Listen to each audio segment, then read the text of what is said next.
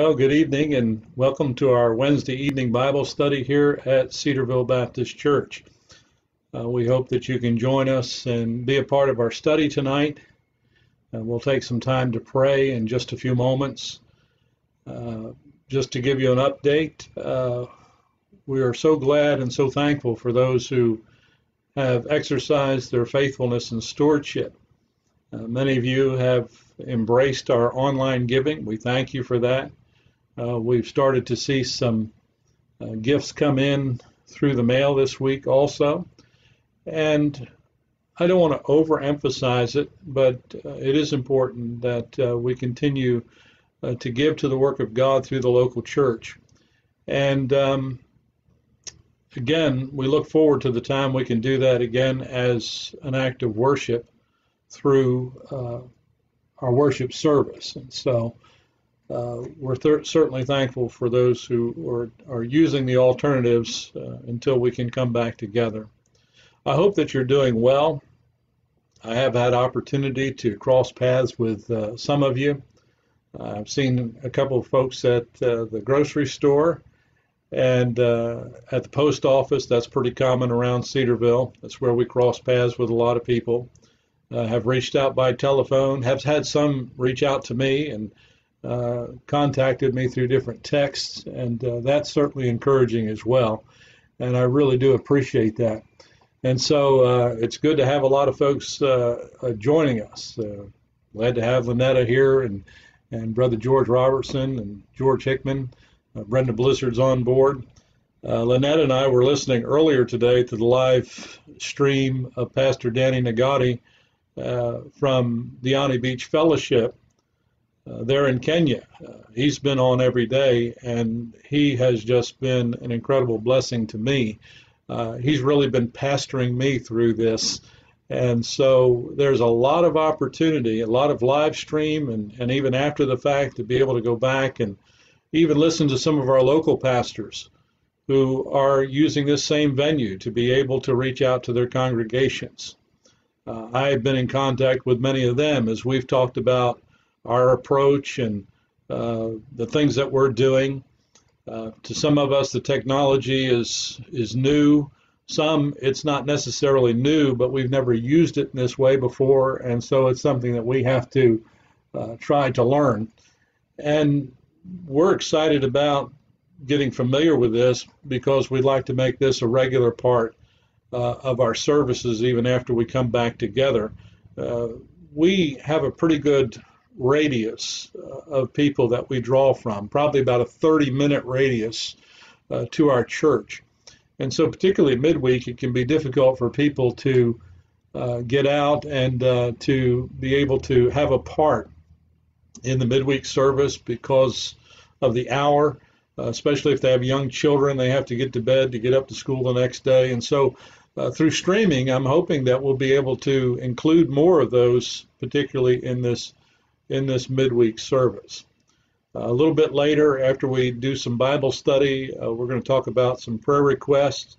And let me encourage you again to call or to text or email or through the website. However you want to do that, you can get requests to us. I'm going to be updating that sheet probably tomorrow or Friday. I may wait till Friday to see if any additional requests come in, and then that will be posted on the website, so you'll still have that as well. And so we want to make that available to you.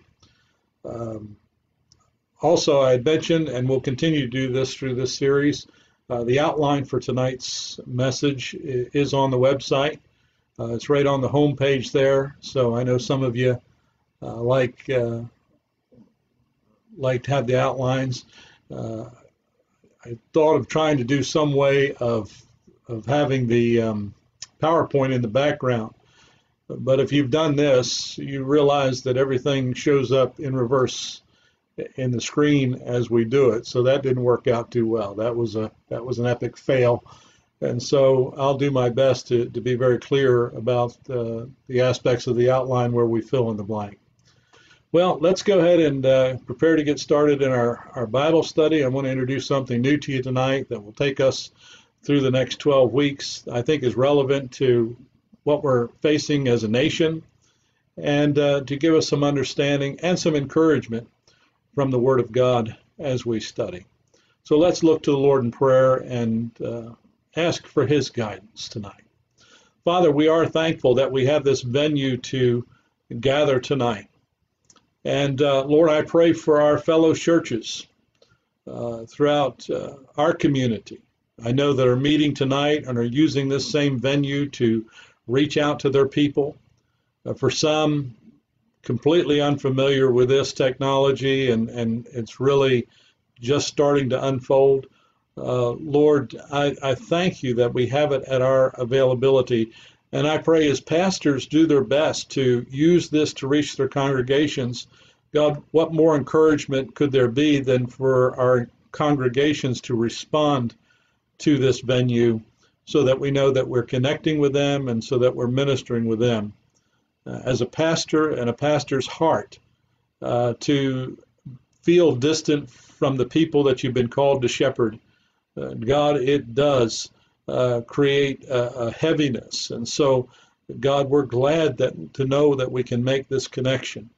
Father, I pray that you be with us as we study the Word tonight. I pray that you would, your people would find encouragement in the things that we look into and guide us through your Spirit and all those things that we'll look at tonight. For we ask it in Jesus' name, amen. Well, I wanted to start something new. We were doing a series on the book of Deuteronomy on Wednesday night, and I want to pause that for now. And I wanted to come something that I thought would be an encouragement to you and really kind of parallel some of the challenges that we're facing as a nation. And the Bible speaks to those things very clearly. This is a 12-week series on the minor prophets. I'm calling it the major message of the minor prophets. Now, we understand minor prophets doesn't refer to their content, but yet the size of the content. If you understand how the Old Testament is laid out, it really helps you kind of understand the Scripture a little better. You have the first 5 books, which are the books of the law, the books of Moses. We sometimes call them the Pentateuch, followed by 12 books we call historical books, which is the history of God's people and the nation of Israel. And then you move into 5 poetic books and then 5 major prophets, called major prophets because of, again, the size of the content. Books like Ezekiel and Daniel and Isaiah, Lamentations and Ezekiel. And then you follow that with what we call these minor prophets, not minor in message, just minor in size. And the message is still very important. And you have these 12 books that finish out the Old Testament. And so if you can put those into those categories and remember those categories, it will help you a great deal. Tonight we're going to start in the book of Obadiah. So if you would like to turn to your concordance or to your table of contents to the front of your Bible, that might be helpful. It's a very tiny book, just one chapter, only 21 verses. I have a thin line Bible, and so it falls, just after the book of Amos and just before the book of Jonah. But in my Bible, it's only a page and a half, so it's very easy to keep flipping back and forth and missing it on each side. And as Royce Williams would probably tell us, in my Bible, it's page 935, which won't help you unless you have a Bible that's laid out exactly like mine. But we'll give you some time to find the book of Obadiah. And so we're going to take these 12 books chronologically. So we're not following them in the order in which they follow in the Old Testament canon. And I think it's important to do that. If you have ever had an opportunity, or if you can, get yourself a chronological Bible. I have one that's put out by Reese, the Reese Chronological Bible, and that is very helpful because what that does is helps us to understand how these prophecies and these different Old Testament prophets, where they fit into the history of Israel. They're prophesying during that time that I told you, those 12 historic books. The chronological Bible will place them into the point of where they were prophesying during the time of Israel's history. Some of these prophets prophesied during the divided kingdom, so they specifically prophesied to the northern kingdom of Israel. Others were specific to the southern kingdom of Judah. Some were before God's people went into captivity. The northern kingdom was eventually carried off into captivity to Syria, and then, of course, Judah to Babylon. And there were some who were prophets who brought God's message about the impending judgment if they didn't turn from their sins and their rebellion, and what the outcome would be. There were those prophets who prophesied during these captivities, and then there were some who prophesied after as well. And so that's why I want to kind of take this chronologically here as we look at this. Now, one of the things is it records God's honest evaluation of the nation of Edom. That's what we're going to talk about tonight, the nation of Edom.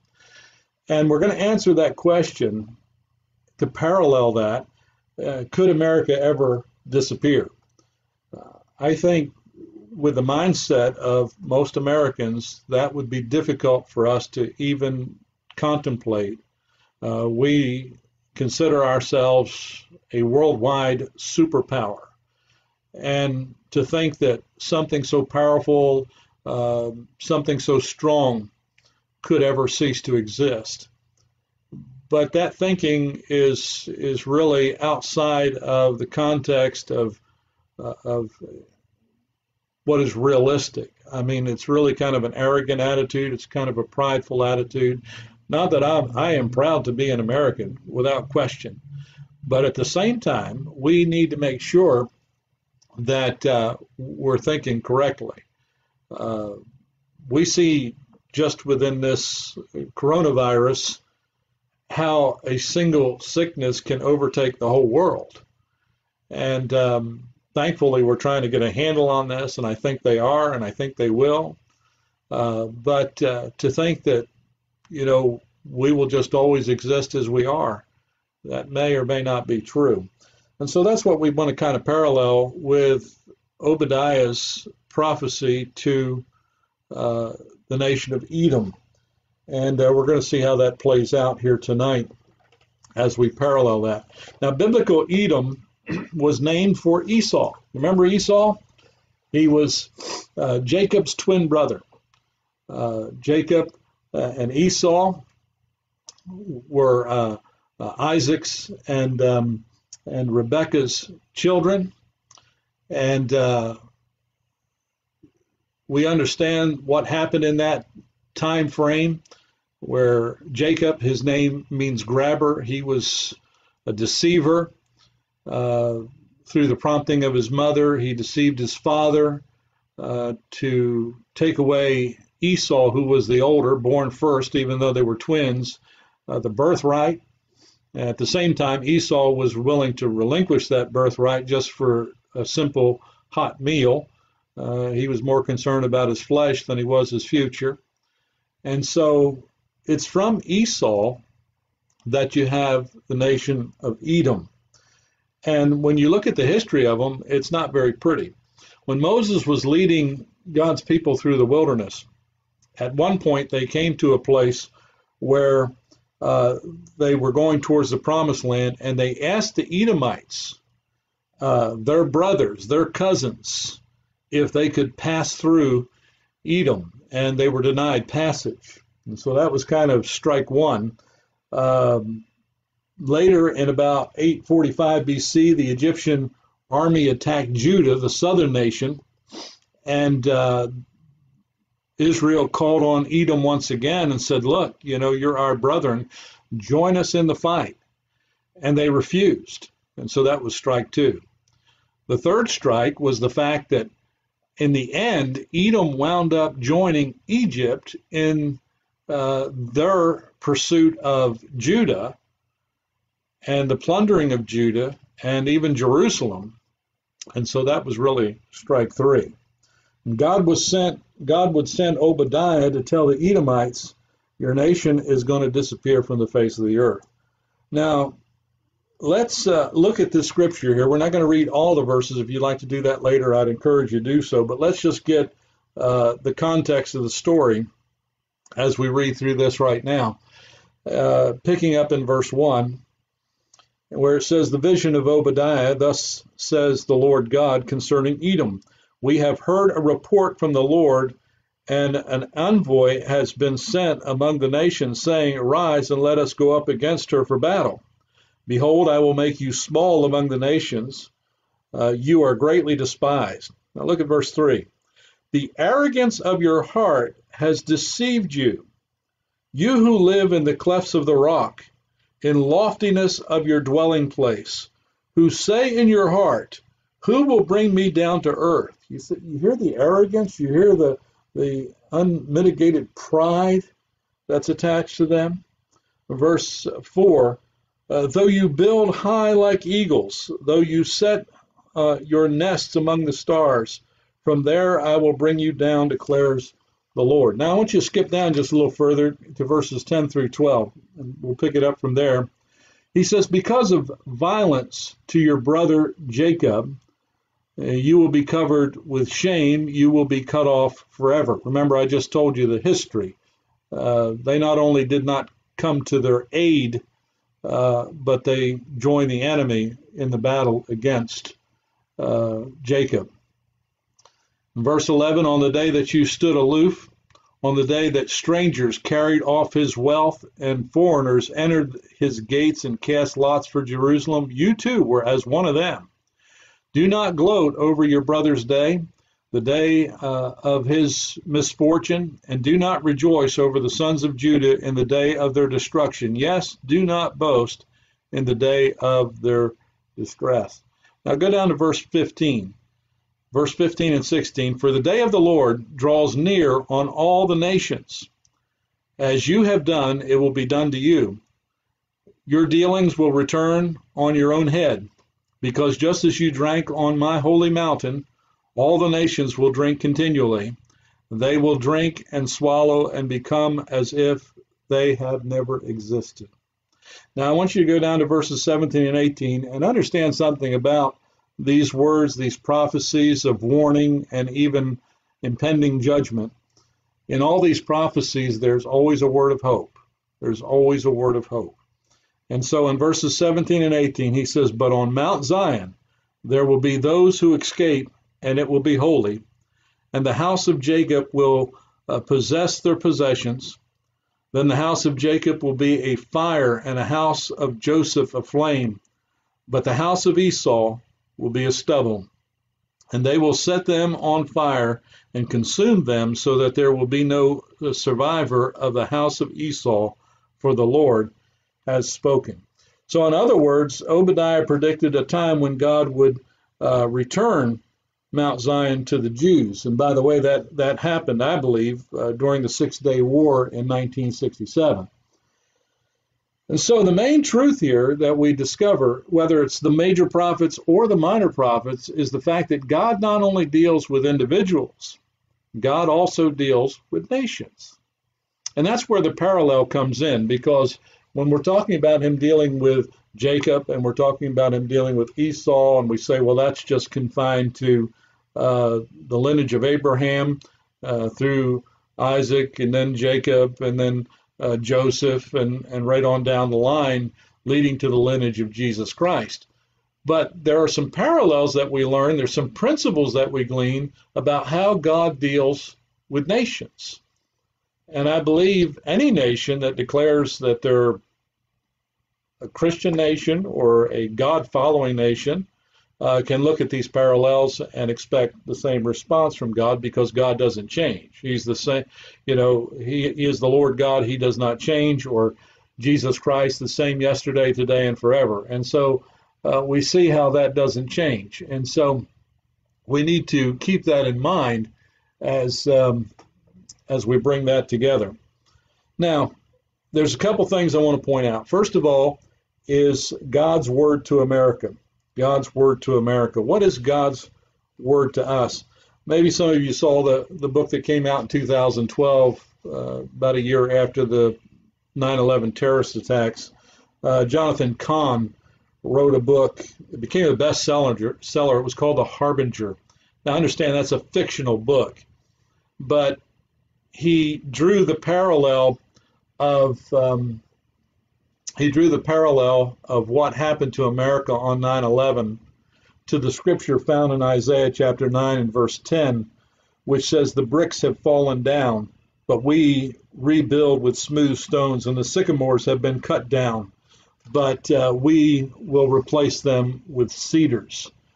Now, if you read that book, just remember that it is that is just a fictional book, and so I wouldn't put too much stock in that. You really don't need a 21st century novel to learn that, listen, God does judge nations. And not everything that happens to us, not a pandemic of a virus, not even necessarily the 9/11 terrorist attacks, are necessarily the judgment of God. A lot of ministers took a lot of heat for trying to make that parallel. But in reality, there are certain things because of the nature of sin. And I tried to point this out in our update, that one of the reasons there is viruses, one of the reasons why there are earthquakes and tornadoes, one of the reasons why there are men who are so inanely depraved is because sin came into the world through the disobedience of one man, Adam. And that has just snowballed since that time. Now, there's a remedy to sin, but the remedy to sin is only by being reconciled to God, and the only way, according to the Scripture, to be reconciled to God is through His Son, Jesus Christ. And so that's the only way we're reconciled to Him. And although we can find the forgiveness of sins through faith in Jesus' death on the cross as a substitute for our sin, we find salvation. But my friends, we still live in this human body. We still live in this world, which is also awaiting redemption. You read about that in the book of Romans. And so we find ourselves, whether saved or lost, still susceptible to the circumstances of a world that has been cursed by sin.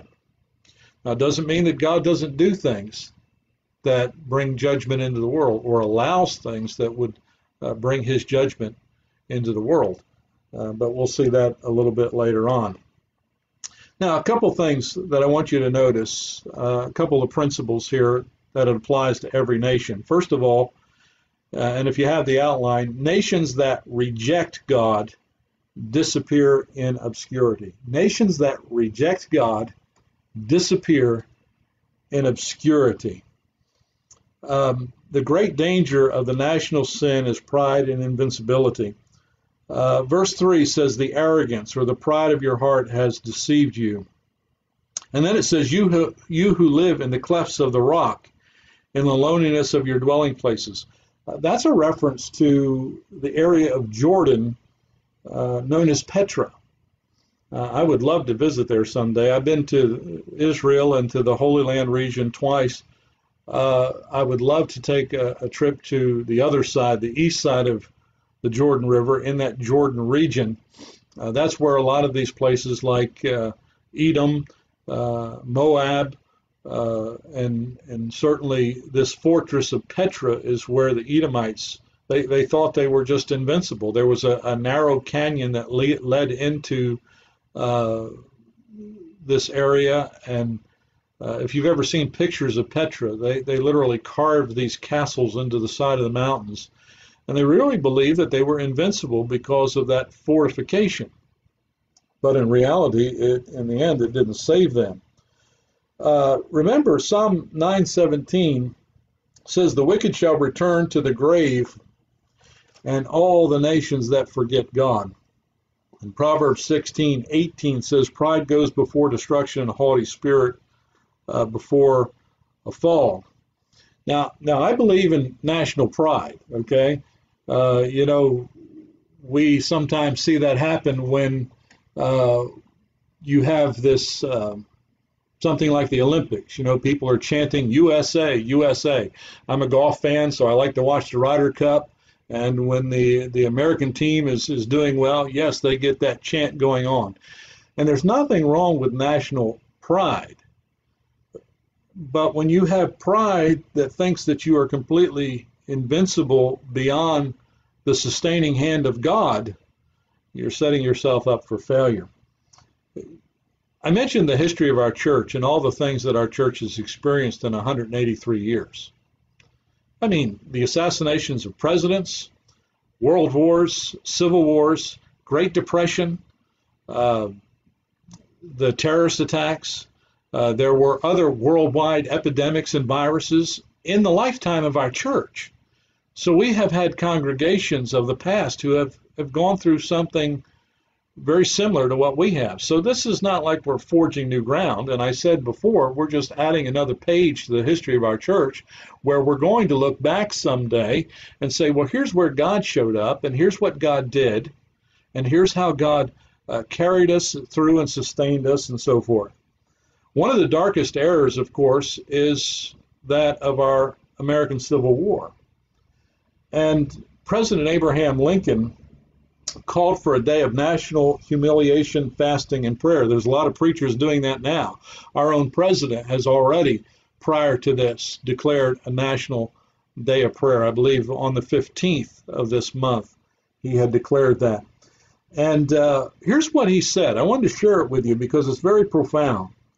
He says, we have been the recipients of the choicest boundaries of heaven.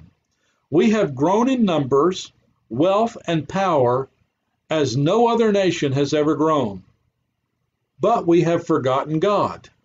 We have vainly imagined in the deceitfulness of our hearts that all the things were produced by some superior wisdom and virtue of our own.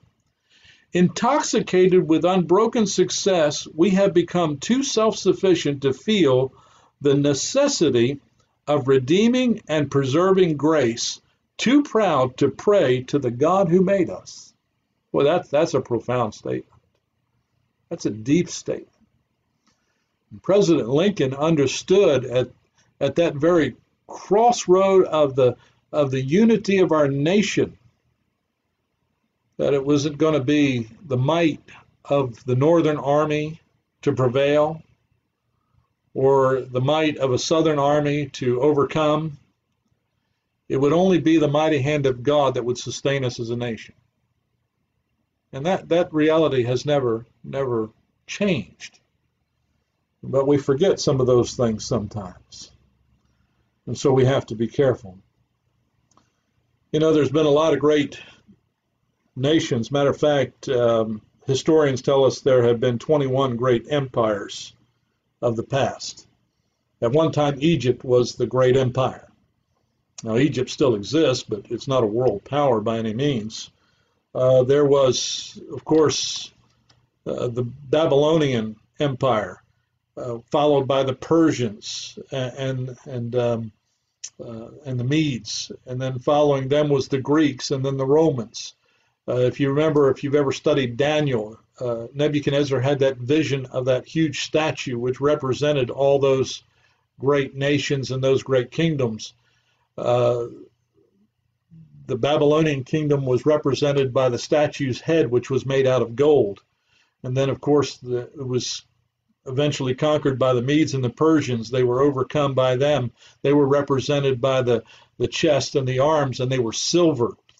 And then the Greek Empire, which conquered the Persians, was represented by the midsection and the thighs as brass, and then the legs of iron, which represented the Roman Empire, and then that went down to the feet, which were iron mixed with clay, which kind of represented where we would wind up now.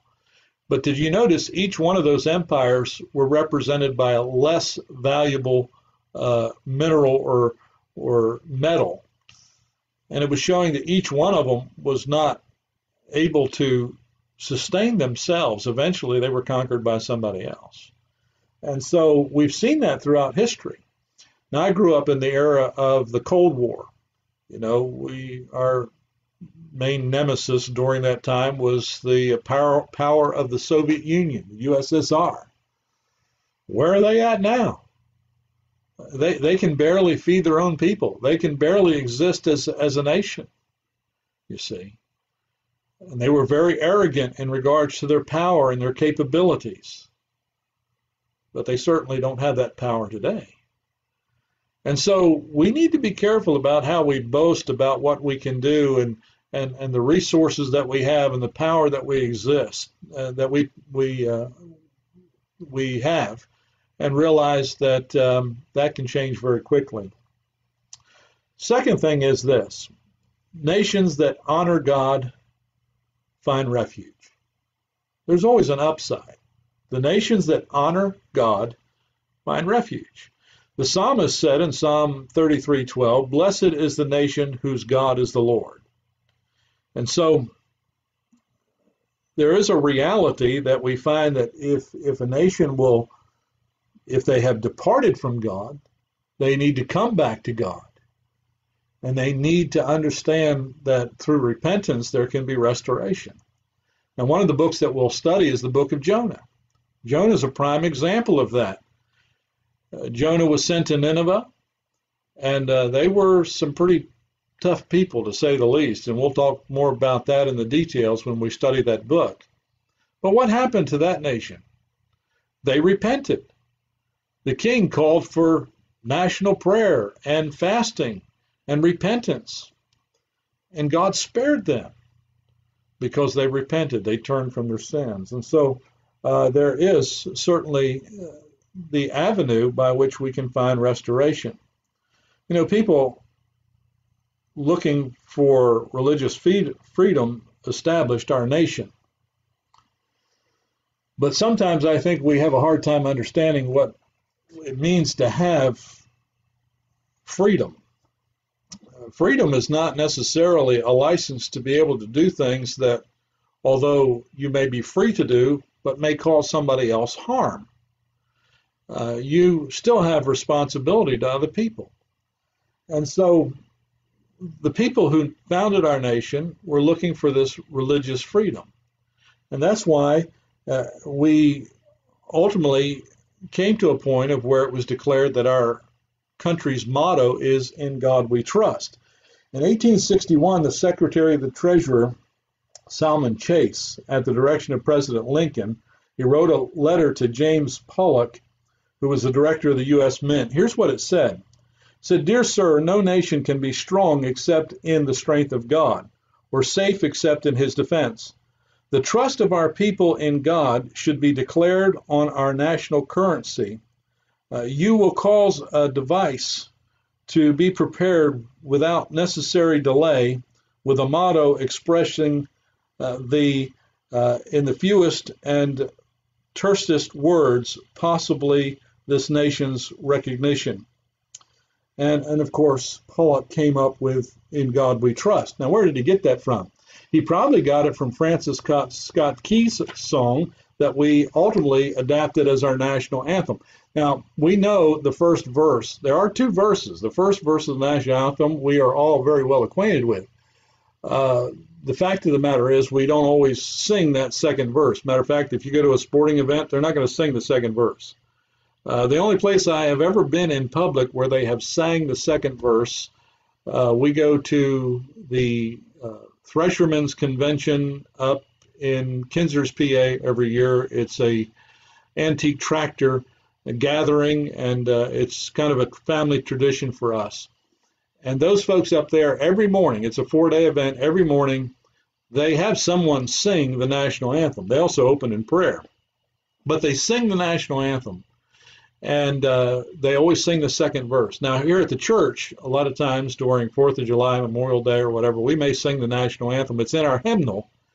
And the second verse says, "Then conquer we must, when our cause it is just, and this be our motto, in God is our trust. And the star-spangled banner in triumph shall wave over the land of the free and the home of the brave." And we believe that's where Pollock got that phrase that is now embossed in our money.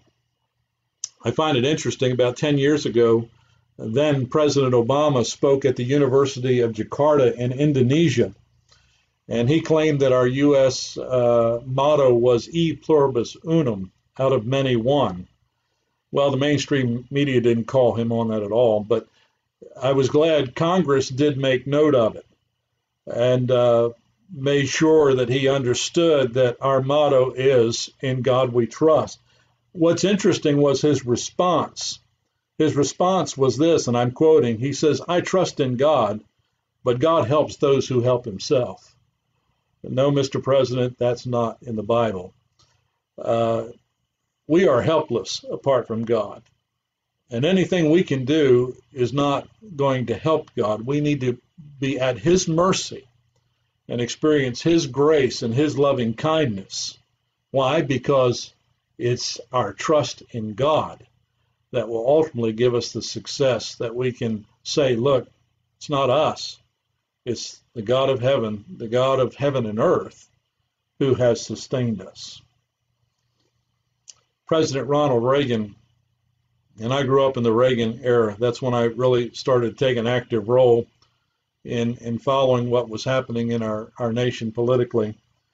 And Reagan made this statement. He said, "If we forget that we are one nation under God, then we will be one nation gone under." And he was so very right. Well, the second thing that I want to conclude with is this, is God's word to me, or you could say God's word to you.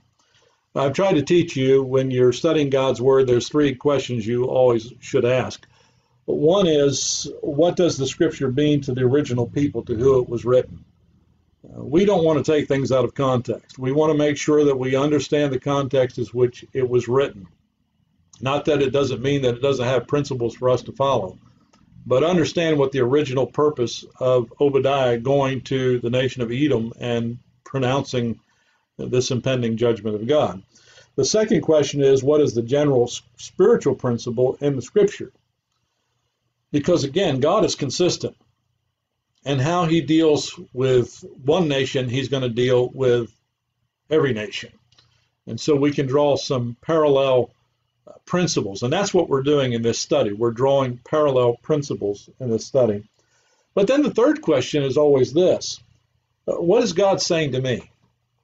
I'm always amazed that I can preach a single sermon and get a variety of responses. And if you would put some of the people together that were sitting in the same service, you would wonder if they even heard the same message. Well, that's the Holy Spirit's work. The Holy Spirit knows what your needs are tonight. He knows what your anxiety is about this whole crisis we're facing. He knows what the challenges are in your mind as you're trying to figure it all out, make sense of it. But the Holy Spirit of God will take God's word and will give something just for you, tailor-made for you. And I've seen him do it. He's done it for me. He will do it for you. So those are the three questions that we ought to ask. Now, Esau and his descendants founded Edom, and they are a picture of the sinful nature versus the spiritual nature. Esau's attitude is one that we should certainly avoid. Let me give you a reference in the New Testament that clarifies that a little bit. In Hebrews chapter 12, the 12th chapter of Hebrews, in verses 15 through 17, it says, "See to it that no one comes short of the grace of God, and that no root of bitterness springing up causes trouble, and by it many be defiled." Now listen to what he says in verse 16 of Hebrews 12. "That there be no immoral or godless person like Esau, who sold his own birthright for a single meal. For you know that even afterwards, when he desired to inherit the blessing, he was rejected, for he found no place for repentance." You see, there was no place for repentance. What that means is he was not willing to repent. He was not willing to confess that he was in fact sinful in his actions. Had he done so, just like the Ninevites, he could have found forgiveness, he could have found the restoration of God, but he didn't. And so he becomes an example of that rebellion.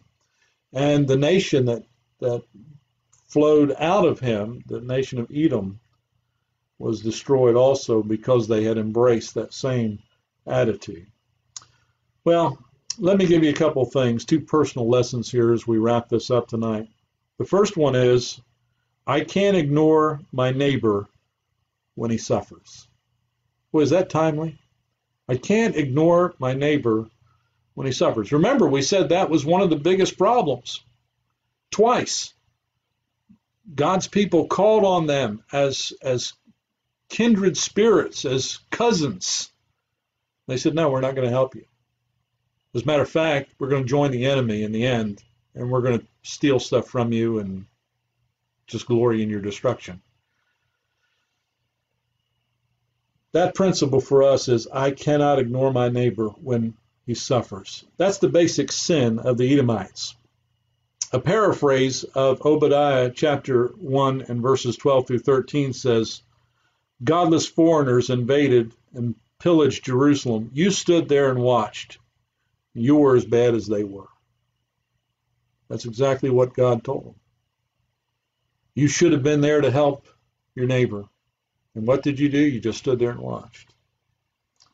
That's a sad thing. I said that in this crisis, there's great, unique opportunity for us to reach out to people. Now, we try to do that on a regular basis because that's part of the mission of the church. Jesus told a parable that illustrated that. There was a Pharisee who came to Jesus, and Jesus made that declaration to him. He said, the two greatest commandments are this: love God with all your heart, mind, and soul. And he said, the second is like unto it. He said, love your neighbor as yourself. Well, this Pharisee, this religious guy, he was looking for a loophole. He thought he was pretty smart. And he says, well, then who's my neighbor? All right, let's be specific. Who's my neighbor? And then Jesus tells that familiar story that we refer to as the Good Samaritan. This man was beaten up and left for dead by robbers, and three men passed. The first two were directly connected to the brotherhood of Israelites, of Jews, and they didn't do a thing to help them.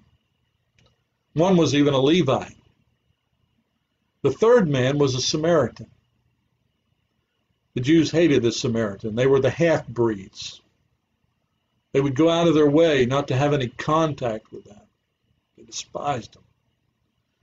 Jesus said it was the Samaritan who stopped, mended this man's wound, loaded him up, took him into the city, found him a place of safety, and then even told the man, here's the money, take care of him, and if I return and you need more, I'll pay his bill.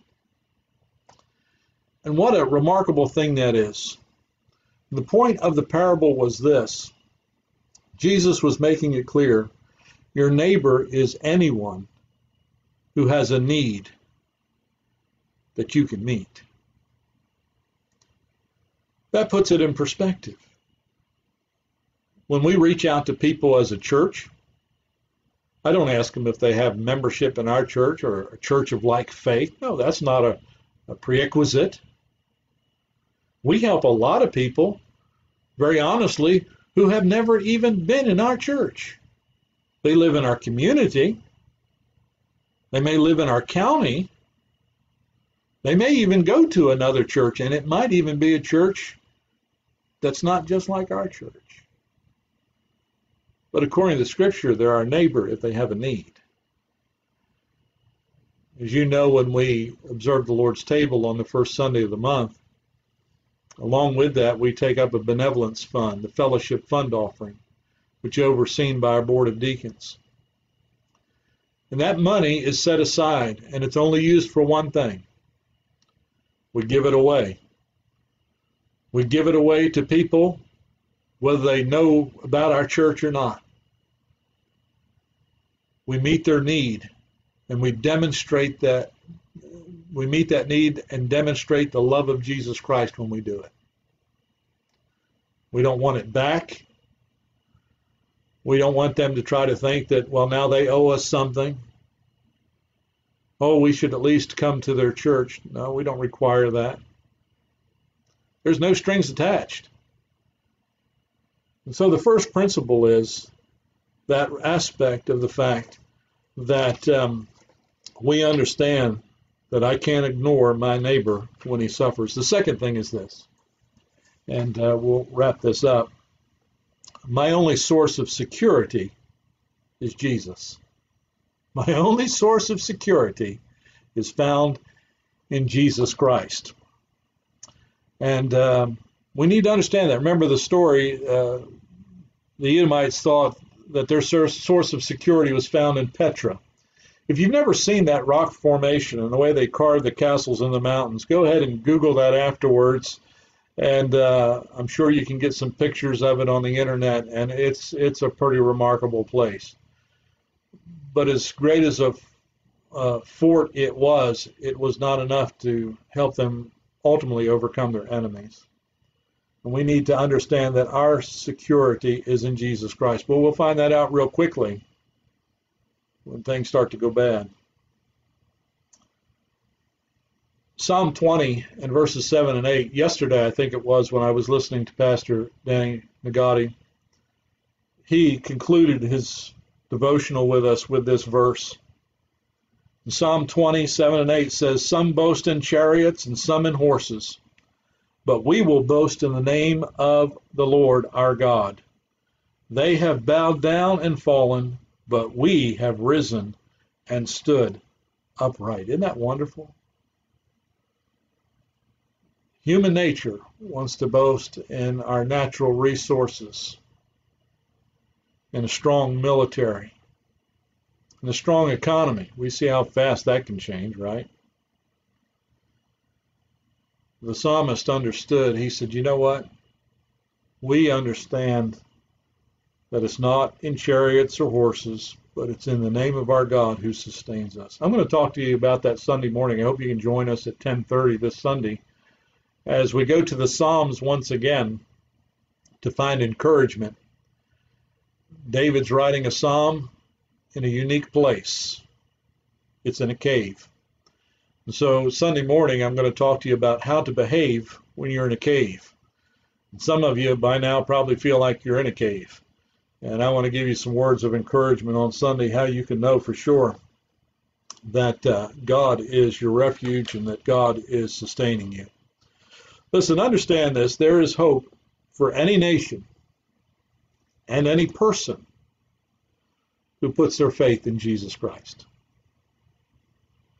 I think one of the reasons why we've seen the remarkable prosperity that we have had as a nation, but that also means those times of difficulty, the wars and the depressions and past viruses and all the other things that we've experienced, we have come through them because at times we've had men like Abraham Lincoln who said, look,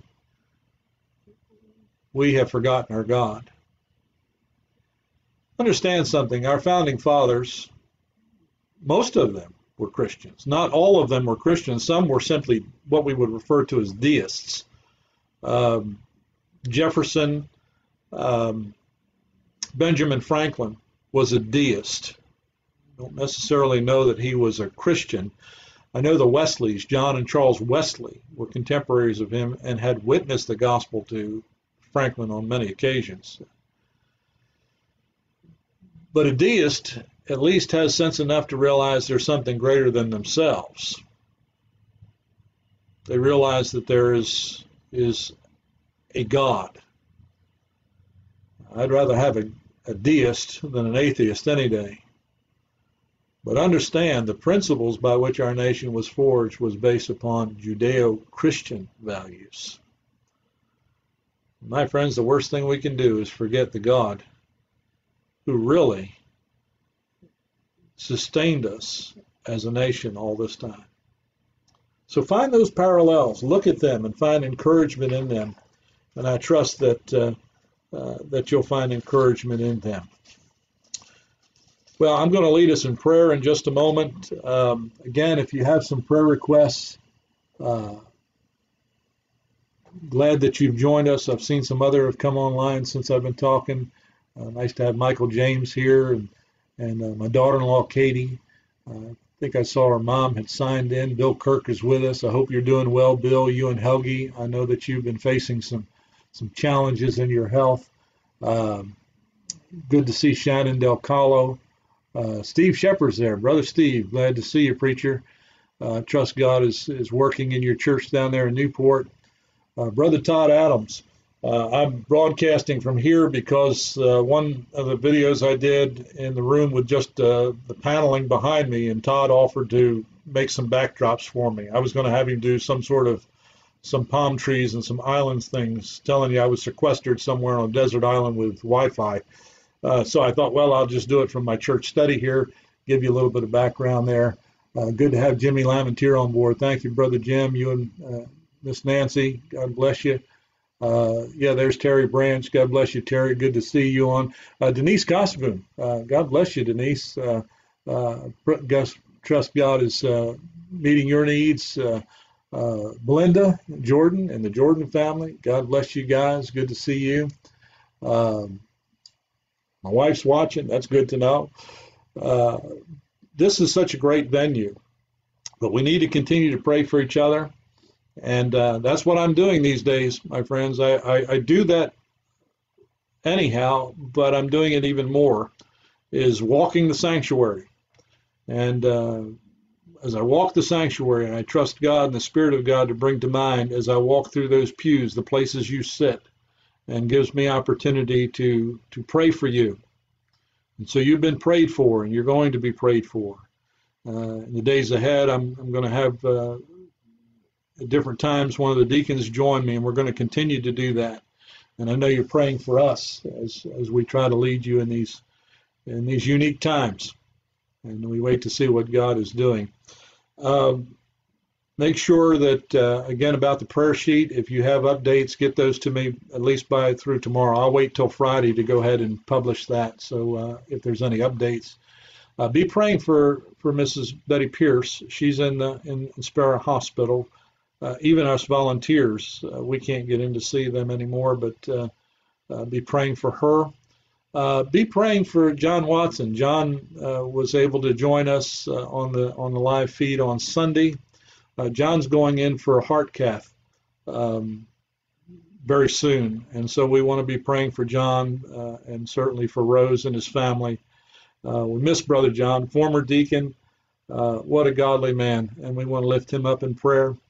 And let's just continue to keep close tabs with each other through this time, and be praying and lifting each other before the throne of grace, because, as I said, God is our refuge. He is our strength, and he is a very present help in the time of trouble or the time of difficulty. Let me lead you in prayer, and we'll close out our session tonight. Father God, I thank you for the privilege of coming to the throne, to think that we have an audience at the throne room of heaven, in the presence of the maker of heaven and earth. We have it because of our high priest, Jesus Christ. And Father, we're thankful that we can be reconciled to you through his sacrifice on the cross. God, in these days ahead, maybe it will sharpen our prayer lives. Lord, it certainly got people thinking about spiritual things again. Lord, I pray that we would take advantage of that. Lord, that we would be there as followers of Christ to show the peace that we can have even in the midst of difficulties because of your presence and because you are our source of strength and refuge. Father, I pray tonight for our membership, and God, for those who are facing physical difficulties. We think about Betty Pierce, one of our longtime members, and God, what a sweet-spirited lady. I pray for her son Mark, and Lord, I just pray as this difficulty of being in the hospital and having limited access to her pastor, to, I don't know, in regards to her son, or how easily people can get in to see her, but God, I pray that you would just be with her and strengthen her through this time of what would be a really kind of an ultra quarantine. Lord, we pray for Brother John Watson, and Lord, that you be with him as this pending procedure, this heart catheterization. God, I pray that you would guide the doctors, and God, that all would go well and that you would bring him back to full health. Father, we do pray that for those who are meeting these physical challenges in their lives, God, that you would meet them. It's a very scary time to now have to contemplate any kind of hospital stay or visit, even going to the doctors, as I talked to one of our folks at the post office today. Lord, I pray that you would just continue to meet us in our needs. Continue to help us not to be anxious, Lord, not to overreact, but God, to just trust you from day to day, continuing to lift each other in prayers. God, to take advantage of the opportunities to meet our neighbors' needs as they come into our path. Father, I thank you for your goodness and your blessing. We're thankful that we know that we can be under your wing, God, in the comfort of your presence. God, we will give you thanks for all things. In Jesus' name, amen. Well, church, I miss you. I love you. I am looking with great anticipation that day when we get back together for corporate worship. But until then, stay safe, stay healthy, and by all means, stay holy. God bless you, and good night.